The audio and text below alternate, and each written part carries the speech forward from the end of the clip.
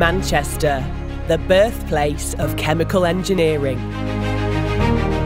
When George E. Davis introduced it to the world in that first lecture back in 1887, he changed the course of history. He could never have imagined where we'd go from there, or where we'll go from here. The world is changing, and we're the ones changing it, transforming raw materials into incredible products. From the everyday to the out of this world. We adapt, we invent, we evolve. We see things from a new perspective because it's no longer enough to shape the future. We need to do it sustainably for the sake of the generations that follow.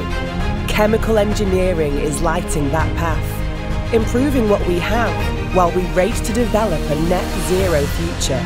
We don't just talk about sustainable solutions, we make them a reality. A greener planet, a safer planet for everybody. In its hour of need, we protect humankind and what it means to be human.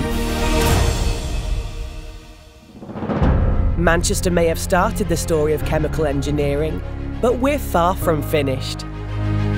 We're investing in facilities that will inspire the next generation, those who will shape our future. Where do we go from here?